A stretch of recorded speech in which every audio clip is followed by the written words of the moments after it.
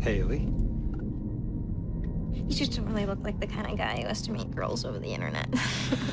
Well, I think it's better to meet people online first. Get to know what they're like inside.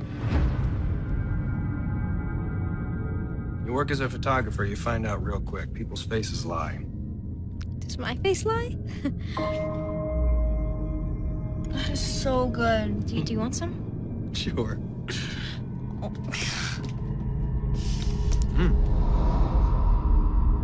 You look older than you are, and you certainly act older than you are. Really? You want to call your sister? Tell her where you'll be? Maybe later. I'm reading Romeo and Juliet. It's a 9th grade book, but I figured I could have it done before the school year starts. Didn't know you're interested in that kind of thing. You thought since we've been chatting for 3 weeks that you knew everything about me?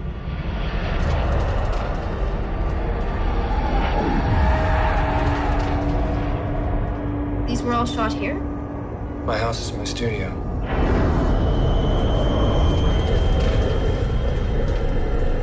I recognize this girl.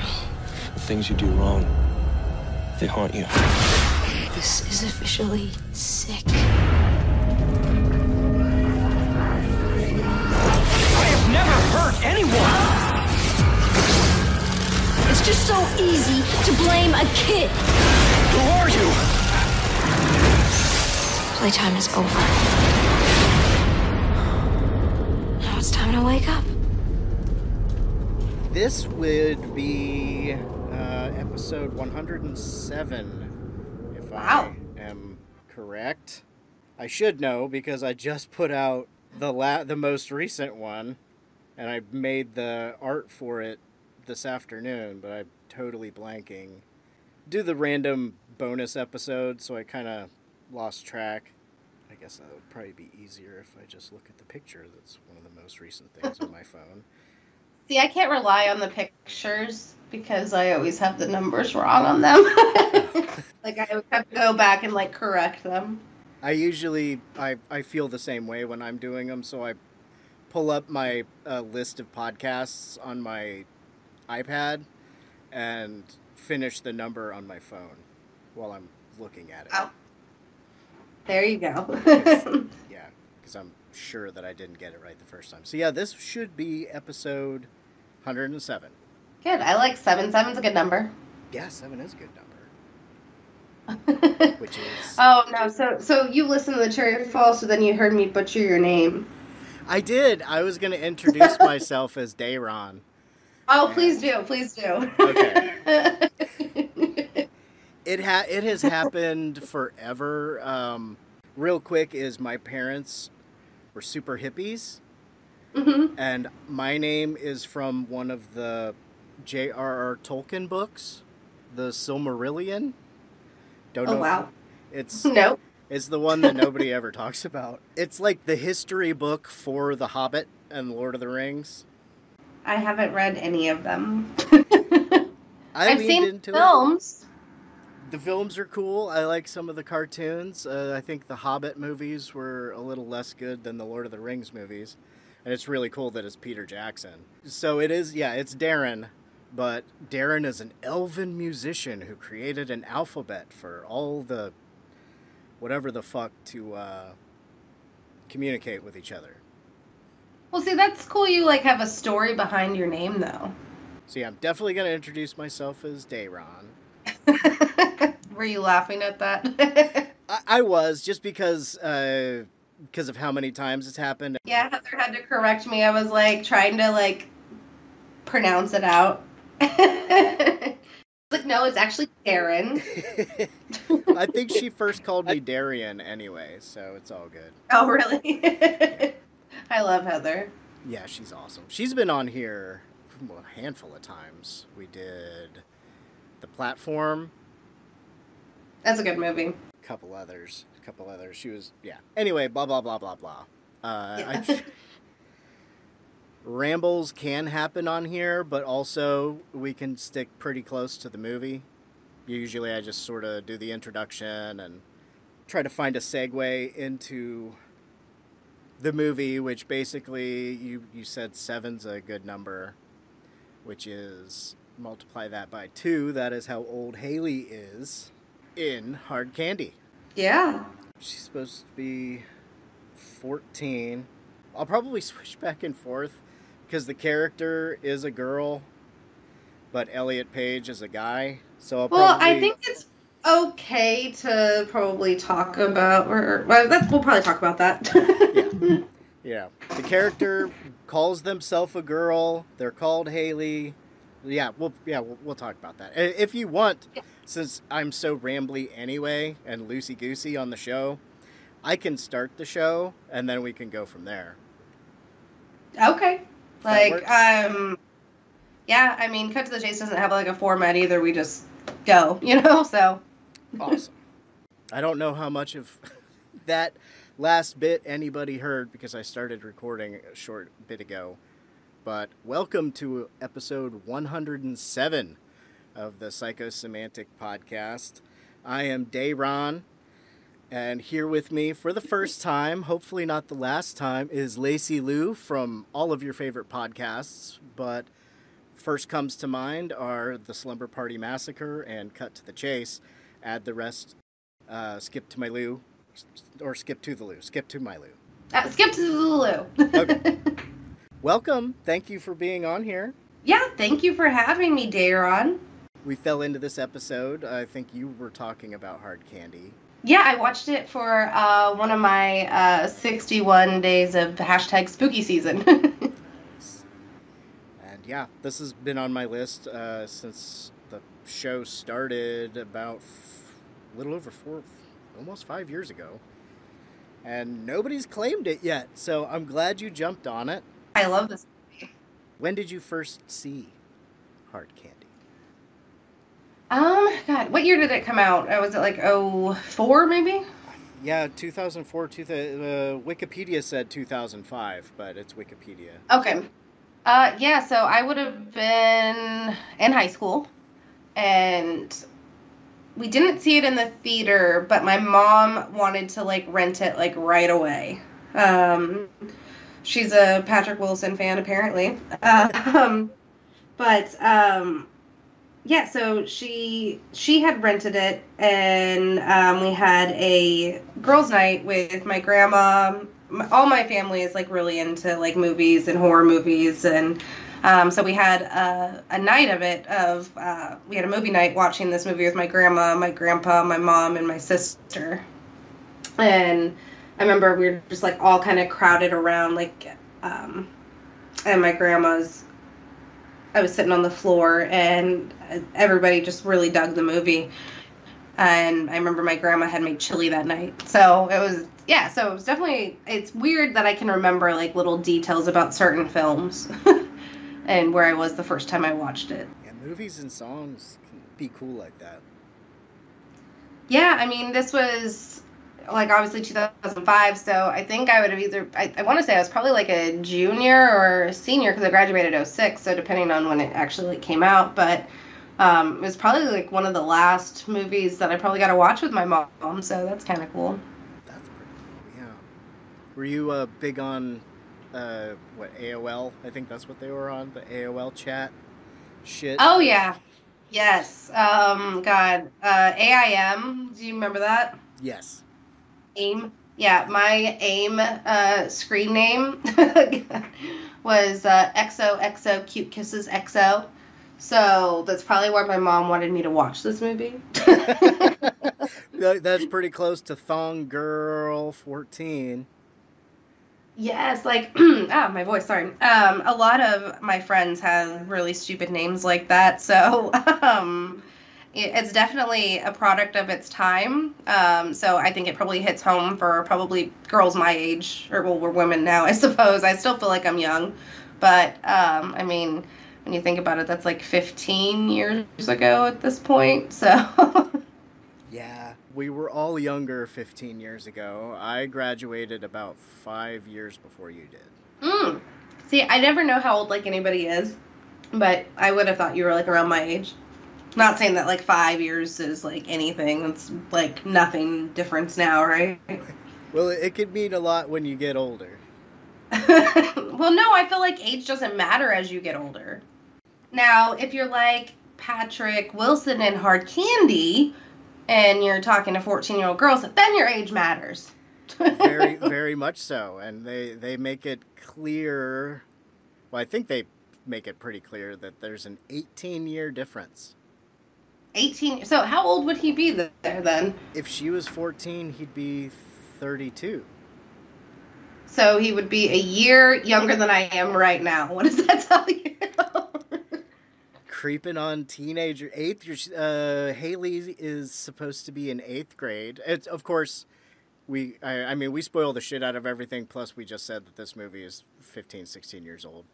But, well, she's not the most reliable source of information, per se, because everything that Haley or Thong Girl 14 says to Jeff the Lensman 319 is to get him where she wants him. Right. That was one thing that, like, I was kind of always wondering. Do you think she was actually 14, or do you think she was older? It's hard to say. I've known a lot of super wicked smart 14-year-olds, but I always kind of thought she was a little bit older. Elliot was 17 when they made this. Right. And I believe Patrick Wilson was actually he is not 18 years older in real life. Right. 1987, and Wilson was born in 73.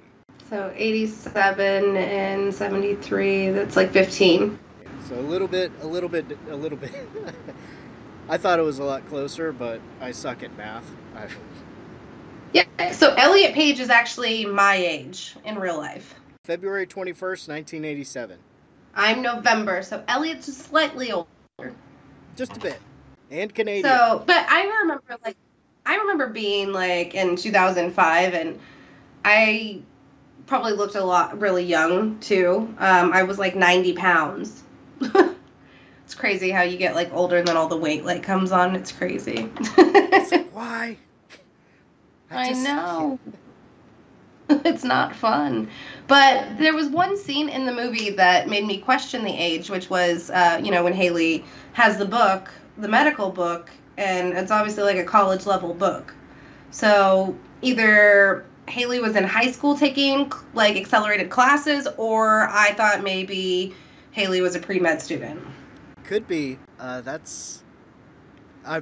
never performed a castration, but I can't imagine it being as simple as Haley was talking about it.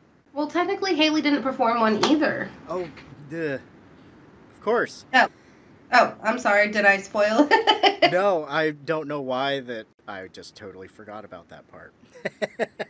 that she didn't actually perform one either. Yeah, it would. I would have been totally fine if Jeff had been castrated. I think everybody would have. And I even saw an interview with the scriptwriter who kept calling Haley the protagonist. So. Well, like, Jeff isn't a good guy, like, right away, like, when they meet up at the coffee shop or whatever it is, and he goes and he, like, takes the chocolate from her lips, which this is, like, one of the most grotesque moments in movie history for me, honestly. Like, it's so cringe. And then he licks it himself.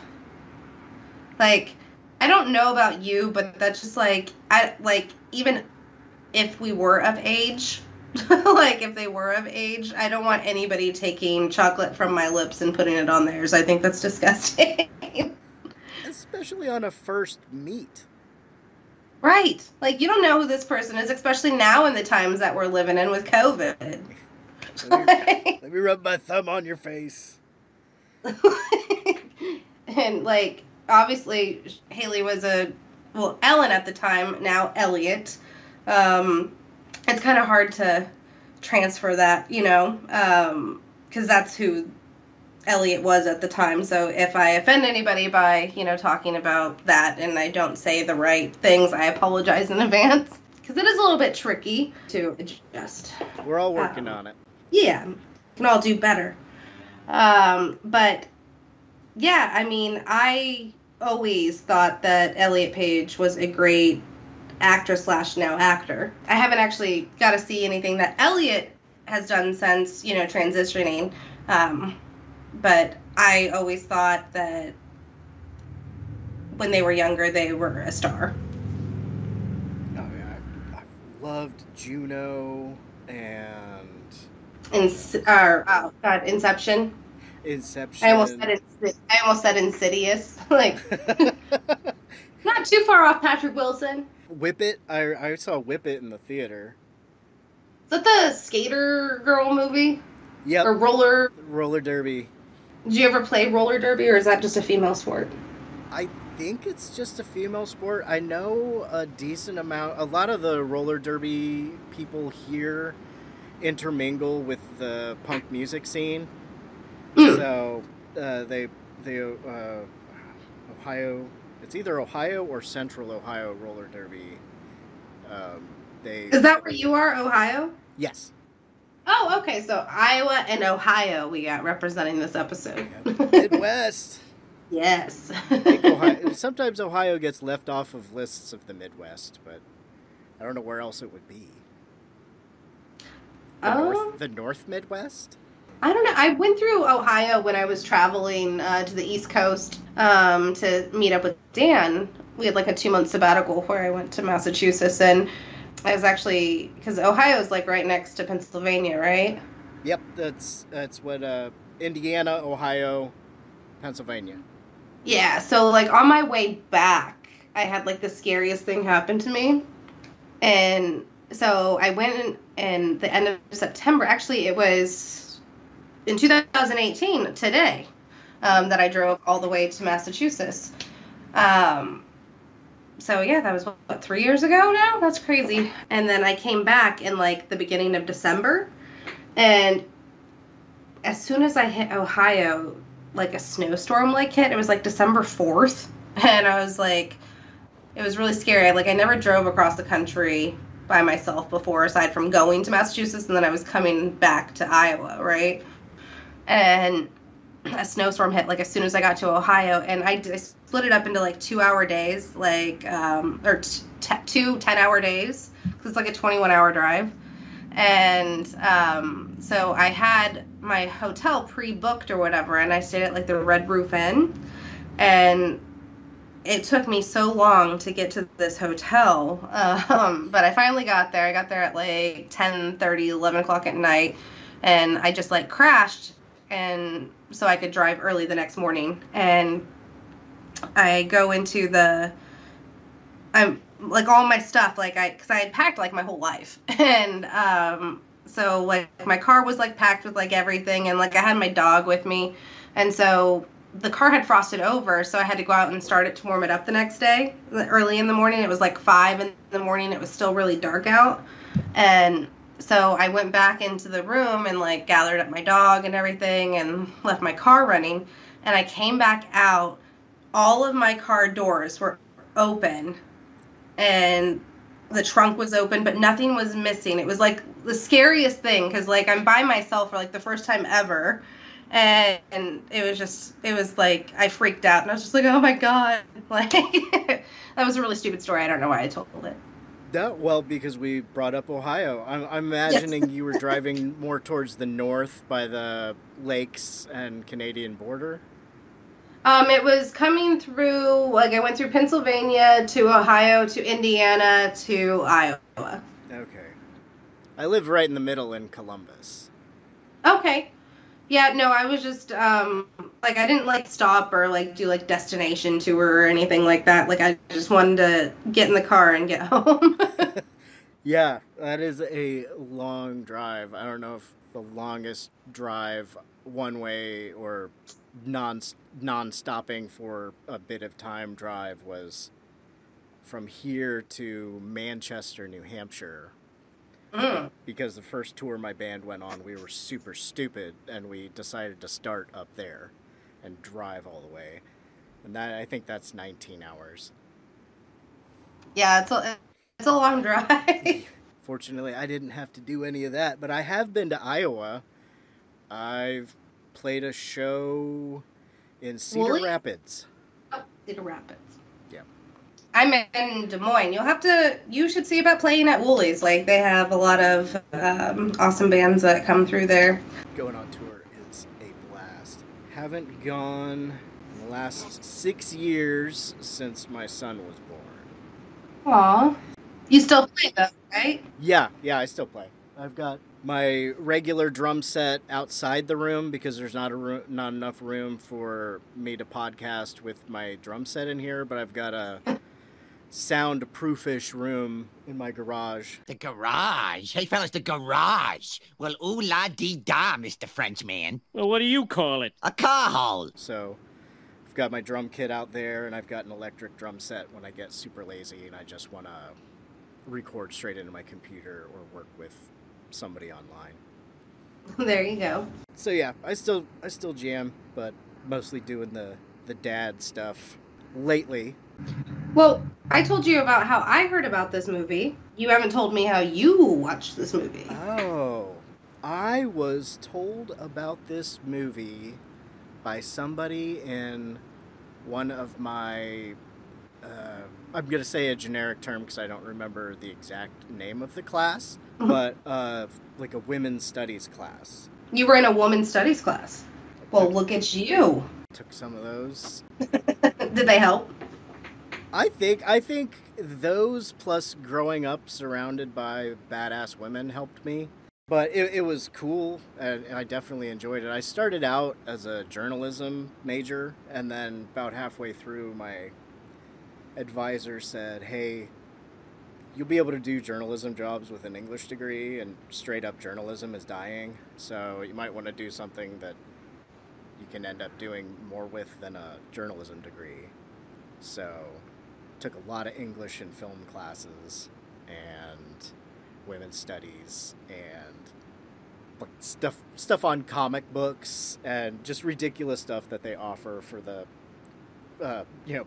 arts degrees. And yeah, did a lot of stuff on horror movies in my women's studies. I got some old stuff that breaks down somebody wrote some academic papers on the length that males versus females are killed on screen and how more likely they are to be killed after doing certain actions that are deemed wrong by... Like the rules? Yeah. Don't you know the rules? What rules? You don't... Jesus Christ, you don't know the rules? Stuff like that. Worked a lot of horror movies and stuff into whatever I could. So somebody was just asked if I had seen it, and I said nope. So they told me to go check it out, and thought it was amazing.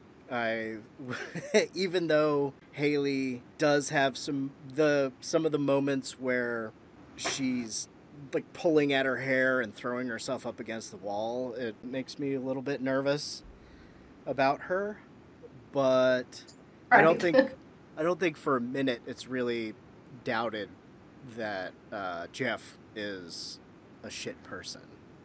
Like you said, all the way back at the beginning where he's wiping Haley's mouth and then saying, well, the shit he said in the chat thread to start the movie out.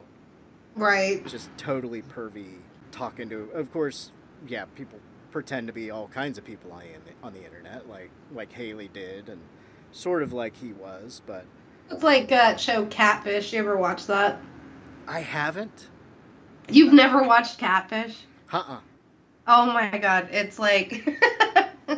Okay, like, alright, so Neve Schulman, he did a movie, and I remember, like, when that movie first came out, we all thought it was going to be, like, a horror movie. Have you seen the movie? The movie Catfish? Yeah. No. Okay, so there's a movie Catfish. Like, I don't know if I want to spoil it now.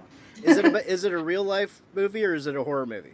Well, all right. So when this movie came out, like the trailers led it to believe that it was going to be like this horror movie, right? Okay. Because it's about this guy who starts to talk to this girl online, and he's going to meet up with her. Well, she won't. She's like lying about who she is, or he doesn't. He just wants to meet her, but she like keeps giving like the age-old answers, like my camera's broken, yada, yada, yada, blah, blah, blah. And so he's like, all right, we're going to find out who I'm actually talking to. So, like, the trailer, like, if you look at the trailer, it totally looks like a horror movie. I watch it after we get done here.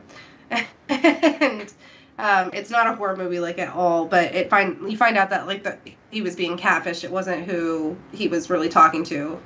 I don't want to spoil it if you're going to watch it. But from there, MTV ended up creating a TV show with him, and people would write into him. You've seen the trailer or something for it, right? Yes. Okay, so, but it is literally, like, it's sad, but it's really hilarious. Like, one dude thought, like, he was dating Katy Perry. And it's literally and he's like, no, I'm really talking to Katy Perry. Like, you couldn't, like, get through to him. Like, so Neve was like, you're not talking to Katy Perry, dude. So they find out who's been catfishing him, right? And takes him to the person that's supposedly Katy Perry, and she's like, no, it's me, or whatever, and he's like, no, I don't believe you. And, like, he still didn't even believe that he was not talking to Katy Perry. People will bend over to all sorts of yoga teacher positions to keep themselves convinced what they think is true. Right? But there's some really funny episodes, like, definitely, if you ever, like, take edibles or anything like that, I definitely recommend watching it because it's a trip. Awesome. I'll put it on the list. I wasn't sure if the movie was about... It doesn't sound like it is, but I first read something about a football player from, I think, Notre Dame who got catfished sometime forever ago. Maybe 2010? 7? Something like that. Are you talking about the movie Catfish? No, in real life. There was a big story about a football player. Oh, yeah, who was that? I remember that. Oh, God. He had a cool name. Like Monte Teo or something like that. Oh, hang on. God. Hang on. Football player. Manti Teo? Yes, yeah, that's it. Yeah, he was catfished in a girlfriend hoax, apparently. Notre Dame. Yeah, that's crazy. Yeah, I think he was on that Netflix did a documentary on Aaron Hernandez, and I think they brought him up for some reason. That's how I remember that story. Aaron Hernandez, the documentary about him. Do we have to say alleged murder? Well, no, he's just a murderer. Okay. Yeah. Like, I think. I mean, unless you think that he's alleged. No, I couldn't remember what he got convicted of. Like, he killed, like, 3 people, at least, that I know of. Yeah. And then himself. But people are saying that he didn't. Oof. I mean, it's sad. Like, he had his whole career ahead of him. Like, he didn't need to, it's sad. Yeah, that was still keeping in touch with some of the wrong people from back home, right? Yeah. Well, I mean, he seemed like he was in charge, though. So maybe people shouldn't have been keeping in contact with him. True. He sounds like he was trouble. Do you watch football? Occasionally. A show that I used to be on, the Midnight Horror Show, we still have a football league. A fantasy football league, but I do better the less I watch, so I actually haven't watched any this year. Because I was close last year. I'm on my 2nd year of fantasy football, and I suck. I just won my first game, because I also have, like, the John Madden video game cover curse. Whenever I pick my best player that I pick gets hurt on the first play of the first game. And this one was...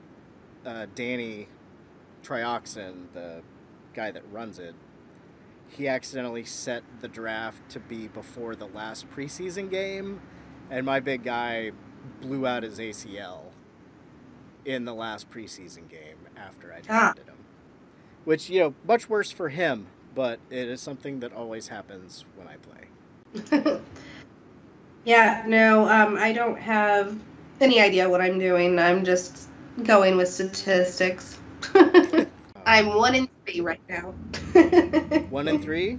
1-3. Had I played 3 people that were on my bench, I would have won my game. I just need to be more mindful of that. And I switched out my quarterback, and I shouldn't have did that. So I'm afraid to switch out. My quarterback is Patrick Mahomes. So well, you got a good quarterback. I have like Jim Burrows, and then I have 2 rookie quarterbacks. I have Mac Jones and Trevor Lawrence. oh, okay. Who are your teams? I know you seem to know about the Patriots. With I Dan do being know from Massachusetts. Well, all right. So I am not just a Patriots fan because of Dan. I have been a Patriots fan since 97, 98 era, pre Tom Brady. Thank you. Is that I Drew made a bet. Bledsoe? Or- Oh God, I made a bet with my mom. It was whenever the Packers. It was, I think it was like the 97 Super Bowl. Might have been 98. My mind is not as good as it used to be. But I had saved up $100 like in change, right? And I was a Packers girl, like, because my whole family loved the Packers, right? Or my dad did anyway, so I was following his lead, I guess. But so my mom was like, all right, I'll bet you your $100 in change that my team will win the Super Bowl, and if you win, I'll match your $100, right? So she bet on the Packers, and I bet on the Patriots. I lost my $100. But that's okay, because even though the Patriots lost, it caused me to root for somebody that I didn't know anything about. So ever since then, like, I just rooted for them. 2008, I made a bet with my stepdad. I was like, you know what? I think the Patriots are going to win every single game this year, including the Super Bowl, and I'll bet you $500. And he's like, every single game? I said, every single game. And he goes, all right, I'll take that bet. I was fucking stupid. But actually, the Patriots won every single game except the Super Bowl. So I lost $500. By Good then times, you were committed. Good times. I was like, I'm gonna win fucking $500. I didn't. But it was a hell of a season, and they didn't even show play in the Super Bowl. Like, I don't want to talk about it, but it was a good season nonetheless. I just shouldn't put money on them. So like it's your fault. Yeah, I believe it is. So like the last time they lost the Super Bowl, they had won the year before, and I had preemptively bought a game-winning cake for the Patriots, saying congratulations Patriots, and like I had a big Super Bowl party, and they fucking lost, and nobody ate the cake. So like I just can't, like, I can't run my mouth, I can't talk shit, like I just have to enjoy the ride. Speaking of rides, Jeff talks Haley into, well, I think at this point, I think she kind of gets him to talk her into going back to his house for her plan to take place. He gets her back to the house. They always say never let them get you to the second location, but Haley's the one getting Jeff to the second location in this situation. Now, were you suspicious of her? At the beginning of the movie, at this point, I would say yes, just because of the cover. Right. First time I saw it, it was connected with that poster of the Little Red Riding Hood and the bear trap, basically. Yeah. So I was like, oh, okay, something's gonna happen. But so many movies start with somebody thinking that they're in control of a situation and it not going well. I think Jeff had already... It ended very badly for her. Yeah. This was a sloppy kill. From what we can understand, she already did this once. as she tells Yeah, him but we don't something. find that out till like the very end, though. That's true. But in Red, Like- I guess we can get to that point then. Yeah. But here it starts out, what? I mean, they have so many things people are supposed to avoid when they're in situations like this. There's him getting her back to his house. Nobody knows where she is, as far as we know. He paid in cash at the bookstore, so there's not a paper trail. I don't know if that's on purpose or if that's just... It's 2005, people paid in cash more often. He hands Haley the drink. She says the thing about not taking things that you didn't see poured for you. And this is really when the next phase of her thing kicks off, is she drugs the vodka. Haley starts doing the dancing. I don't know how good of a dancer they Yeah, are. it seems pretty over the... It seems pretty over the top when she's dancing. And she's like, just take my photos. And, like... I was always a bit confused about, like, the photos that, like, he had on the wall. Like... Of the Because, faceless so, like... women. Yeah. Like, I'm confused. Like, I was confused because... So, when... Like, he has the safe or whatever. I know we're not there, but, like, we're getting there. And it only has the one that of the girl that she was talking about. Like, had he only done this one other time, and this was a second time? Oh, with the... What was her name? Was it Janelle? The person that he wrote 319 on the back of the photo for? The ones in his room? The ones around his room, do you think that they were, like, actual models, or do you think that he had killed them, too? I think there were probably pictures of people he killed in that safe that we find later. But I think the faceless women or the headless women around his apartment are part of his, this is my work studio, everything's just modeling, everything's official, you can do this and that. Although, again, something that we'll come to later, when he sort of snaps and he just stabs the photo in the crotch repeatedly, there seems to be an aggression there in more ways than one when he's yelling about women. But I think the woman in his bedroom was either his first victim or who he wanted to have been his first victim. I think that maybe he had... I don't think that they had killed anybody prior to that girl. I think she had just been the one... Like, it had gotten taken too far. But obviously, like, he had used his advantage of being a photographer creepily, and I think, like, he had preyed on younger girls, but I think this was the first time and only time that he had actually killed somebody, maybe, because there was only just her information in there, you know? And as far as we know, well, I feel like the Haley character would have brought up if there... that was a really good point. If Haley would have brought up more of the victims if there was proof of more victims. How do you think it was that she found him, though, aside from... I mean, she said she had tried multiple times online and he would only talk to girls, like, of her age. But she obviously knew who he was. But what about the friend? How did she get him, like, the same way? Yeah, somehow... I think that it was probably... Part of the problem is that we don't really know who Haley is. We don't know how much of what... Yeah. We know that they say that pretty much everything that Haley told Jeff is bullshit. But then she does have a sister who picks her up. As far as we know, I guess that could be a friend also. So, like you said... Supposedly. She could be in college. Probably took herself there. So I don't know if it started out like, did you see any of the things about how they came up with the idea for the movie? No. The producer saw some stories about these young girls in Japan who were luring creepers online to places and then beating the shit out of them and robbing them. As they should.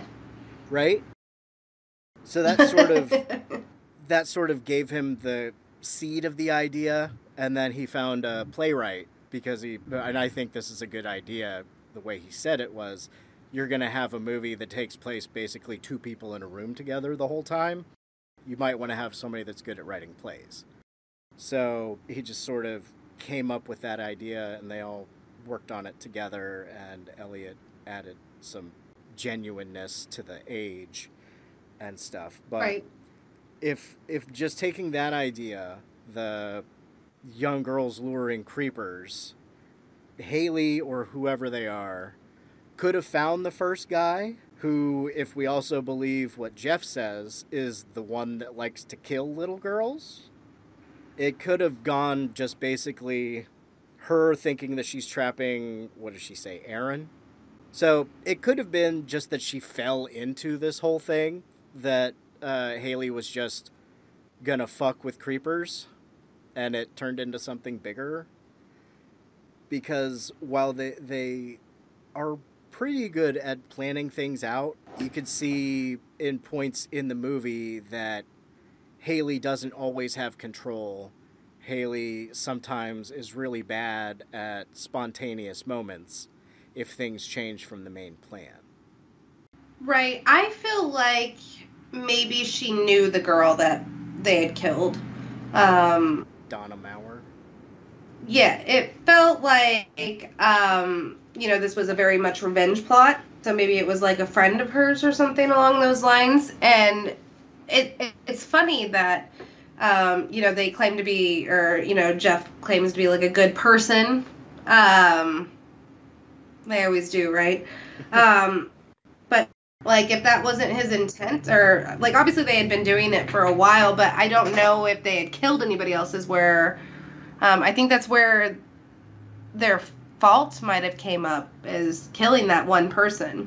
Because I think that they had probably been doing it for a long time, and until that, like, obviously, like, Haley wasn't any none the wiser, and then that's why I think that maybe she had been friends with the girl that they had murdered. Now, I got a question for you.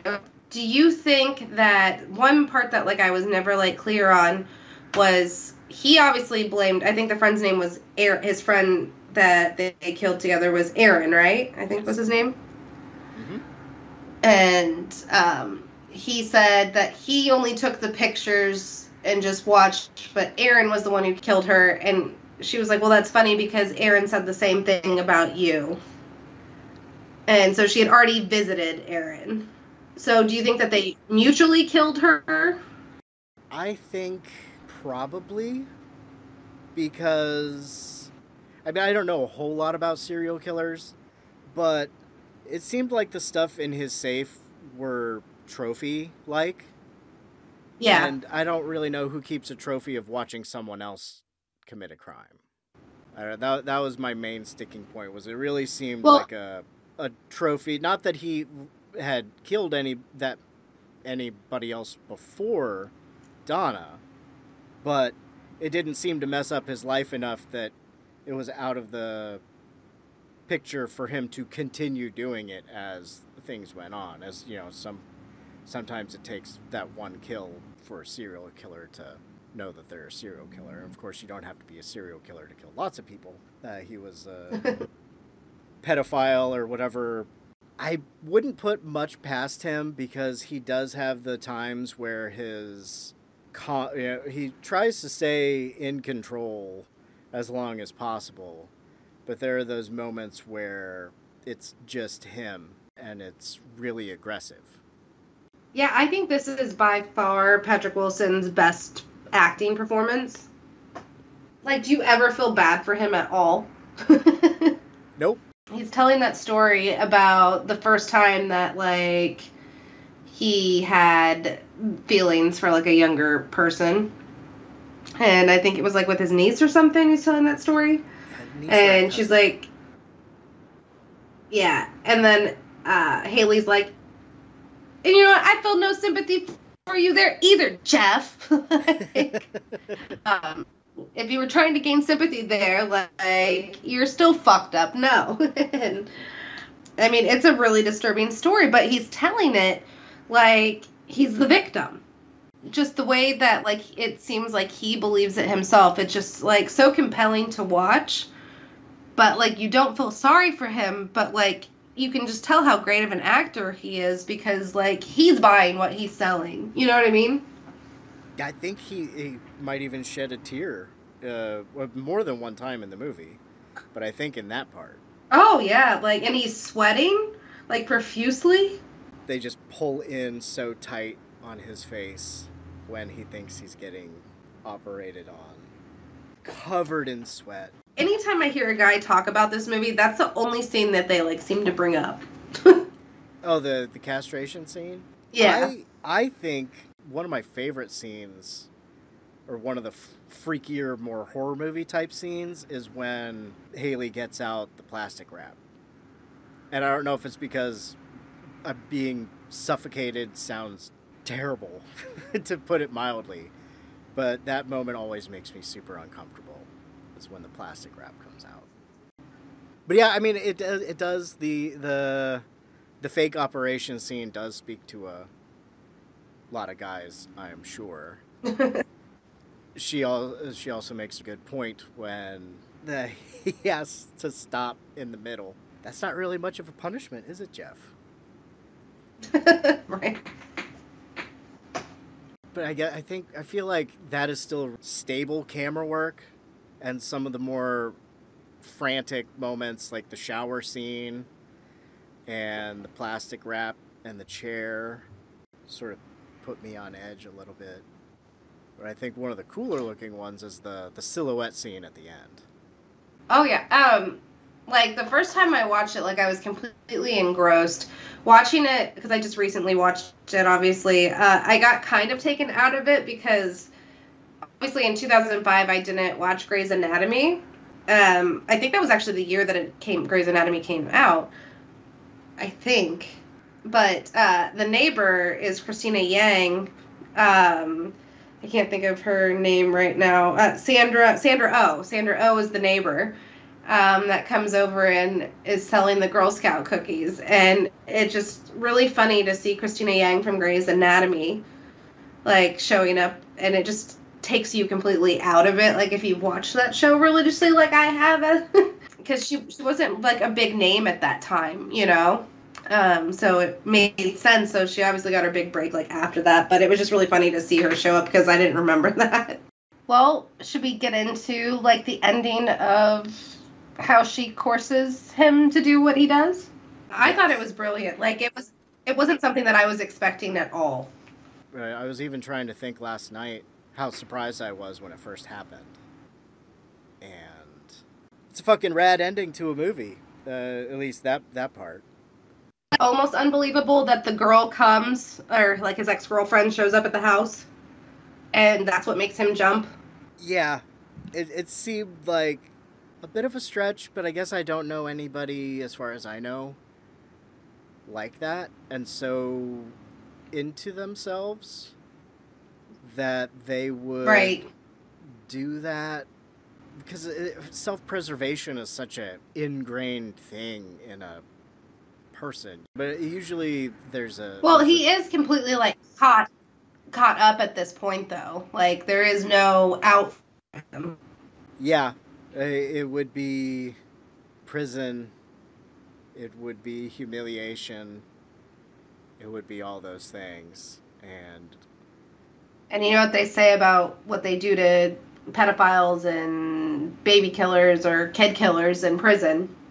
So, I guess he preserved himself the way that he thought. There's that scene. There's the standoff, them talking on the roof, and Haley's getting all emotional. He is still drenched in sweat, just everywhere. Desperation on his face. He's already snapped and committed to, what does he say after he does the stabbing of the picture? This is who I am, thank you. Some sort of weird, I don't know. I kind of assume that he went up to the roof to kill her. And somehow she talks him into ending it, when somehow timed it perfectly that the only person besides himself that he cares about is showing up at the house. And that was another stretch, I think, was how long was she running around outside the house yelling his name?